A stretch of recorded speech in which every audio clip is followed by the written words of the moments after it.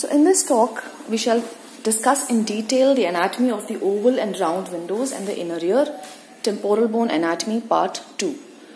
The sound waves are conducted via the ossicles, that is malleus, incus and stapes, through the oval window to the perilymph in the vestibule and scala vestibuli of the cochlea.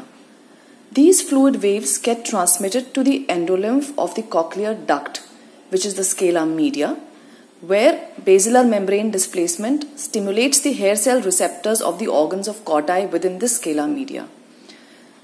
The electrical signal now is then sent via the cochlear nerve to the auditory cortex. So perilymph waves are transmitted from the scala vestibuli via the apex of the cochlea, that is the helicotrema, to the scala tympani and eventually dissipated at the round window. So looking at the cross-sectional anatomy of these two windows, these are the axial and coronal sections demonstrating a rectangular shaped oval window where the two crura of stapes are seen to overlie this window. Medially lies the vestibule. Anteriorly, as we see on the axial section, lies a part of bone, the otic capsule, between the cochlea and the vestibule. And posteriorly is the sinus tympani marked by the yellow arrow on the axial image.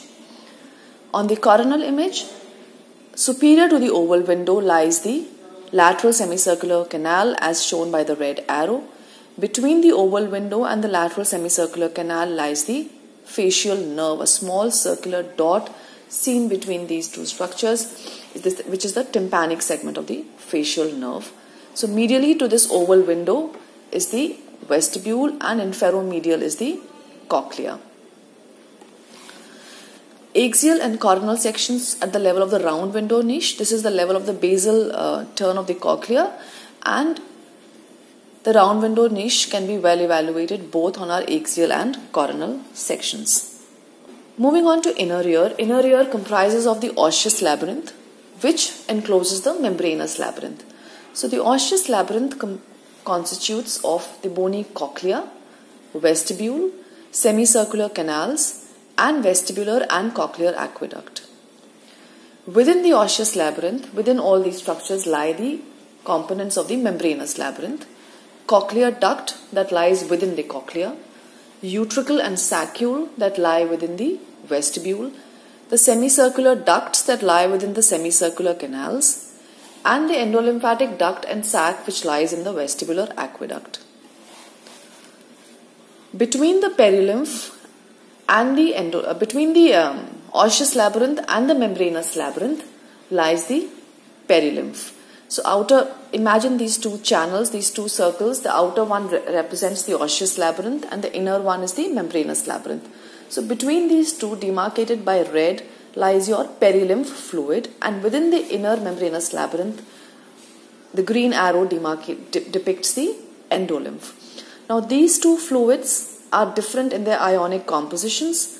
The perilymph being very rich in sodium and low in potassium, it's similar to extracellular fluid or CSF. Endolymph, on the other hand, is rich in potassium and low in sodium, reverse of what is happening in perilymph. And this ionic composition is similar to the intracellular fluid, which is required for bathing and nourishing your sensory epithelium. Axial sections of the vestibule and semicircular canals. The top three images are axial CT images. The lower three are axial MR images. So we can see the superior semicircular canal, the two limbs on the topmost scan. On a slightly inferior scan, we see the vestibule and the lateral semicircular canal seen entering the vestibule. And on a further inferior section, we can also see one limb of the posterior semicircular canal. Coming on to cochlea. Cochlea is a coiled structure forming 2.5 to 2 3/4 turns around a central bony axis, which is the modulus. Now we need to evaluate cochlea especially on these two important sections. The first one here is the mid-modular level. So the modulus, where we can see the modulus, which is the central trapezoidal bone, and this curved arrow depicts the cochlear aperture through which the cochlear nerve enters the cochlea. At the round window niche level that we have already seen in this talk, at this level we can see the basal, the middle and the apical turns of the cochlea, which are separated by the interscalar septum. That bone that separates these two is the interscalar septum. Now the internal anatomy of the cochlea is better demonstrated on MR. So on the left we have a schematic representation. Thick central modulus through which the cochlear nerve passes. Within each turn of the cochlea from the modulus there is what's the structure that the thin bony structure that comes out is the osseous spiral lamina. Now this divides each of these turns into the outer anterior scala vestibuli and posterior and inner scala tympani. Osseous spiral lamina is what houses the cochlear duct, which is the membranous labyrinth. So what we see on MR is the perilymph fluid within the scala vestibuli and scala tympani, and this black line is what houses the cochlear duct, which further contains the endolymph, which is beyond the resolution of our current imaging techniques. Interscalar septum can be seen separating the turns of the cochlea. Coronal images from anterior to posterior, CT on the left, MR on the right, so we can see the cochlear turns. Going behind, we see the vestibule by this yellow arrow and the three semicircular canals by the green arrow. Coming on to internal structure of the internal auditory canal. Now, internal auditory canal houses the 7th and the 8th nerves. 8th nerve being the vestibulo-cochlear nerve. Now, we can't see these nerves directly on our CT images, but what we can certainly see is the canals which carry these nerves. So, this is on the top right image, we see the facial nerve canal coming out anteriorly, and posteriorly is the superior vestibular nerve canal. So, on this diagrammatic representation, what we see is that the 7th nerve lies up and anterior, and the superior vestibular nerve is in the superior and the posterior part of this canal. So, and that is what we extrapolate on our axial CT image. On the bottom right image, another axial image, we see the cochlear aperture, the canal for the cochlear nerve which enters the cochlea, and a canal for the inferior vestibule, so the inferior vestibular nerve canal. So, and these are the two nerves lying in the inferior part of the IAC, as is well seen in the diagram. The superior and the inferior compartments of the IAC are divided horizontally by the transverse crest or the falciform crest, which divides it horizontally, which is seen on this coronal image on the bottom left, depicted by the yellow arrow, which divides it into the superior and the inferior compartments. The superior compartment also has an incomplete kind of bone that can separate the 7th nerve and the superior vestibular nerve, which is called the Bill's bar.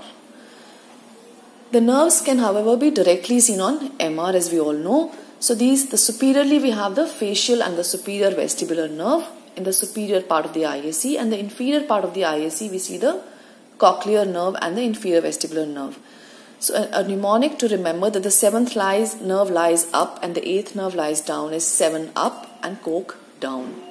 So in the superior part of the IAC, where we see the facial and the superior vestibular nerves, these are two parallel lines, and the inferior part of the canal, these are two kind of intersecting or diverging lines which represent the cochlear nerve and the inferior vestibular nerve. On MR, we can additionally obtain sagittal oblique T2 weighted image cutting perpendicular to the nerves within the IAC, which can depict all these 4 nerves for us in cross section: facial, superior vestibular, cochlear, inferior vestibular. Facial and cochlear being in the anterior part of the IAC, superior and inferior vestibular being in the posterior part of the IAC. Vestibular aqueduct is a bony channel extending from the posterior-superior part of the vestibule, coursing laterally and inferiorly along the posterior petrous surface. This houses the endolymphatic duct and sac.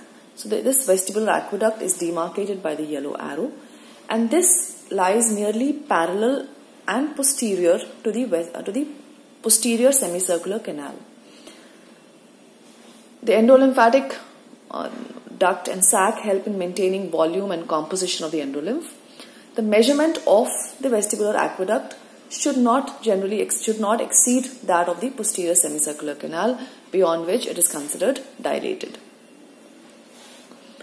Cochlear aqueduct is a narrow channel that contains some perilymph and loose connective tissue, and this lies roughly parallel and slightly inferior to the ISC, as we see on these two sections, the left one showing the ISC and the right one slightly inferior to the ISC shows us the cochlear aqueduct. This is a potential conduit between the posterior fossa and the inner ear, and its narrow diameter buffers the inner ear from wide pressure variations that can occur within the posterior fossa subarachnoid space. With that, I thank you for your kind attention.